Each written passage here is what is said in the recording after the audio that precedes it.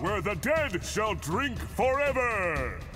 Good evening, I'm the Game Tutor, and tonight we're going to be having an early look at Beirzerkers, an arena combat game from Shieldbreak Studios. Now, to sum up Beirzerkers quickly, I would say it's loadout crossed with kind of RPG style fighting abilities, and that's a good thing. Beirzerkers never takes itself too seriously and contains an aesthetic that resembles a kind of Valhalla version of the aforementioned loadout, mixed with something like Team Fortress 2.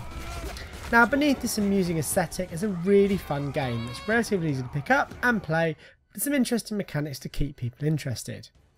Now, the game really is designed to be super easy to pick up and play, and I think at a time where more and more hardcore multiplayer shooters are hitting the market, a game that's a little bit more welcoming to newcomers is just what the Doctor ordered.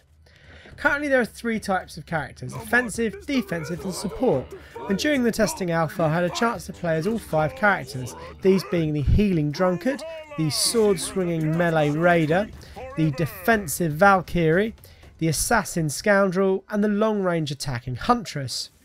Currently some characters definitely seem more powerful than others, and some abilities such as the raider's whirlwind seem far too strong, but I'm sure this balance will come with time.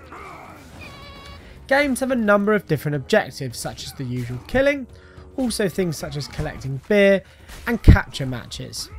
All played well, and the matches that I tried were well thought out and definitely brought me into the game.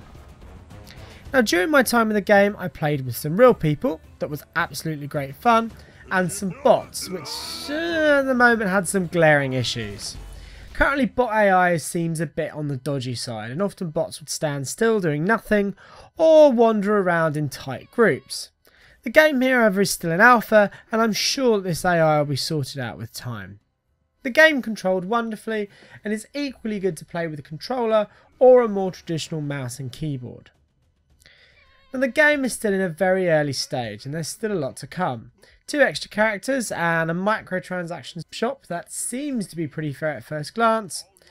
I only spent a few hours with Beirzerkers, but already it's shaping up to be one of the best multiplayer games I've played all year, and I cannot wait to play more.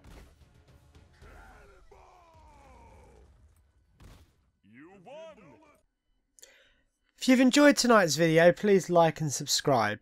Remember to come and check us out at thegametutor.co.uk, where news, articles and videos are updated on a weekly basis.